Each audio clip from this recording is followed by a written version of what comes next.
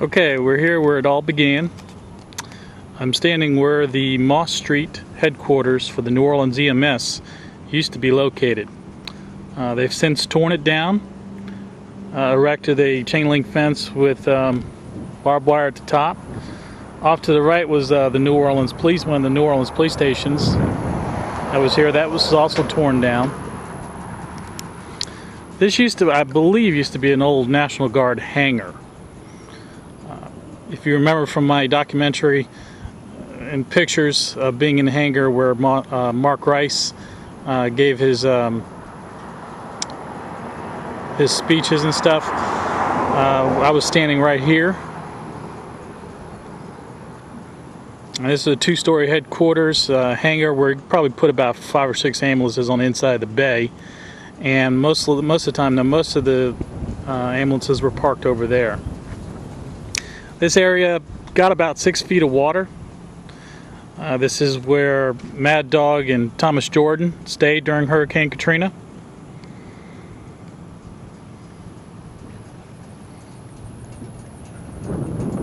Now, across the street from Moss Street, you'll see the canals, where one of the canals where the water came in.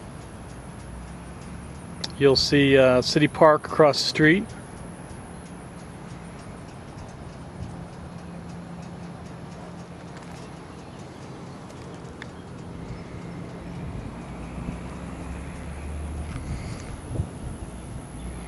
Now on Sunday night, we all started loading up ambulances and leaving from this location to go down the street to the LSU Dental School, where we were going to take refuge from the storm. Okay, we proceeded this way towards the LSU Dental School.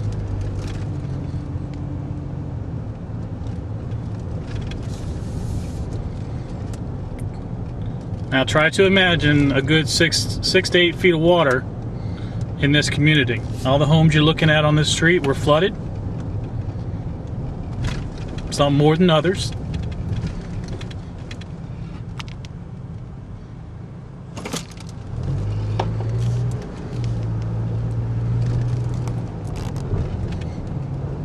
Now if you look off to your left, you see that ramp right there?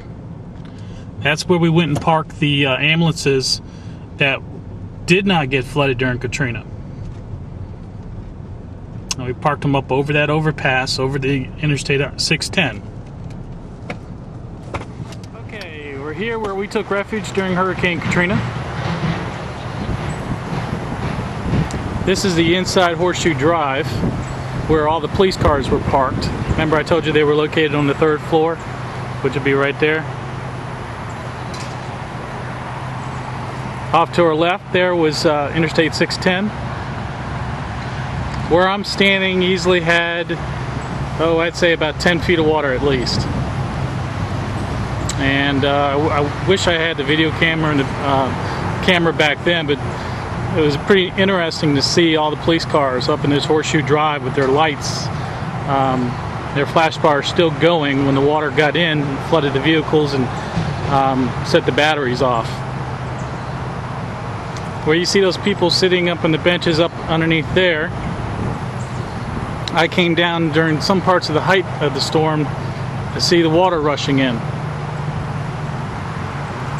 I don't know how much luck I'm going to have going into this place, since it is now back in service, training dentist. I'm sure security might have a problem with me going up on the 6th floor and showing you around. But I ought to be able to film the outside of this place at least. I'll try to get in and show you went on in different places there. LSU Dental School.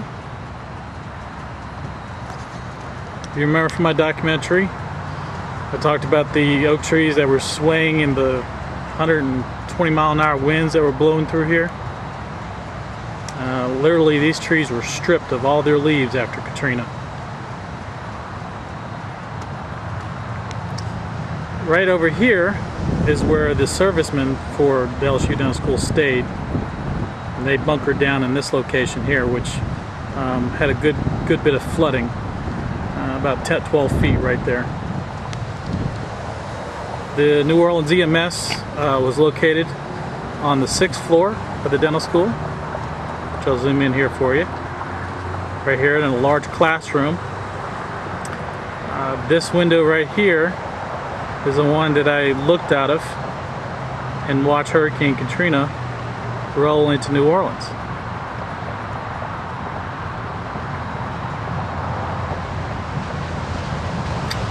This lower balcony, open balcony area, is also where I mentioned in the documentary that a good bit of us hung out during the storm because it was so hot in the dental school, and the smell from the backed up sewage pouring out of the bathrooms. We just came out here and hung out, and people smoked and talked, waiting for a way out of the place.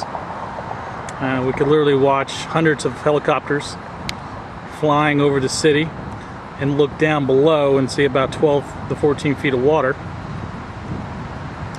And we, like I said, we didn't get rescued until Tuesday morning from the Wildlife and Fisheries. They came and got everybody.